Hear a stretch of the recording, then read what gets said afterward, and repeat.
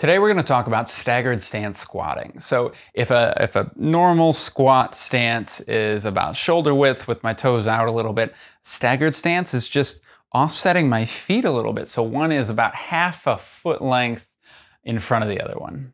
Hopefully you can see that pretty well in this camera here. I just want you to squat down, squat up. It's very similar, right?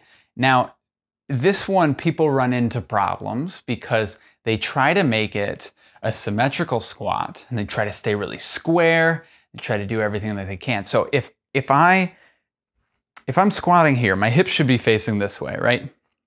And if I take a step forward, if my hips keep facing this way, I'm gonna run out of ankle mobility on this back leg really quickly. And I'm not gonna be able to get very deep, but people don't feel like that is a squat. So they still try to go pretty deep. And then they'll come off that back leg and they lose their heel contact there and they're not getting the muscles, they're not getting the positions that we're looking for. They're just jamming into the front of their ankle. So with a staggered stance, we have to let our headlights that are pointing at the road turn off the road a little bit, okay? Now I'm exaggerating that step. That would be a really uncomfortable staggered stance lift. Why would I do this? Well, this staggered stance offsets me, kind of breaks the mold that I'm used to with a bilateral position, a very symmetrical position, and it allows my brain to find patterns that maybe I've forgotten about. So the reason I would use this is if I have someone who comes in and they're struggling with not hurting while they're working out, maybe they got hip pain, maybe they got knee pain, whatever. If I need to re-educate them how to move, how to control their lower body, then throwing them back into what they know, especially if they're an experienced lifter, right? This will just, generally these people are coming in and they look like this. And I don't like that squat.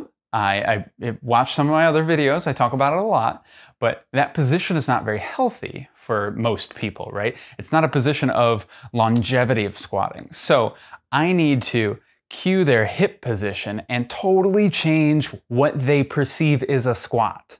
So you can use this to help do that. This is a totally different exercise than this.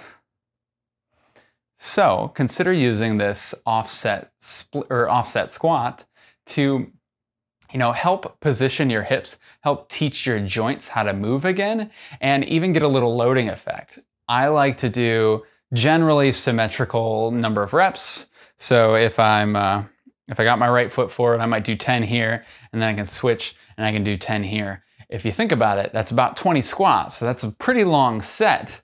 You can let yourself fatigue pretty well with this, even if you're maintaining a really good position.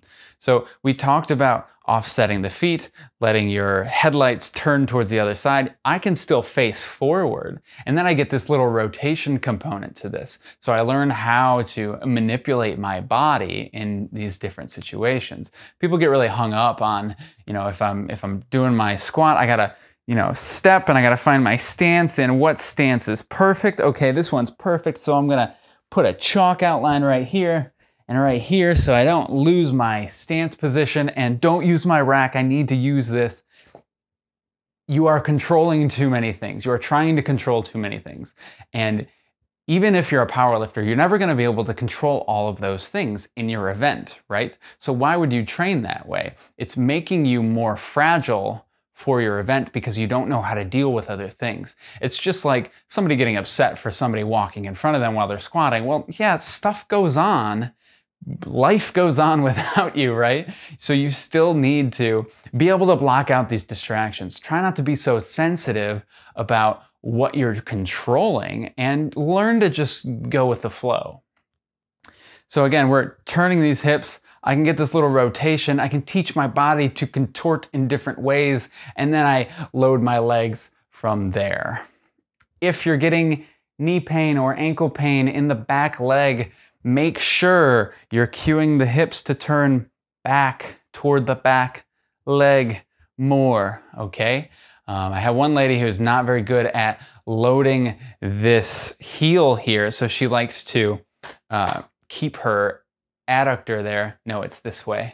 She's not very good at loading her heel back here, so she lets herself turn too much away from this. So she never actually loads the glute on the backside like I'm looking for, okay? So keep an eye out. Your knees should be angled just like your hips are angled, right? And then you can still face forward. So that is the offset squat. That's more than you ever needed to know, right? If you have any more questions about it, just leave them in the comments below.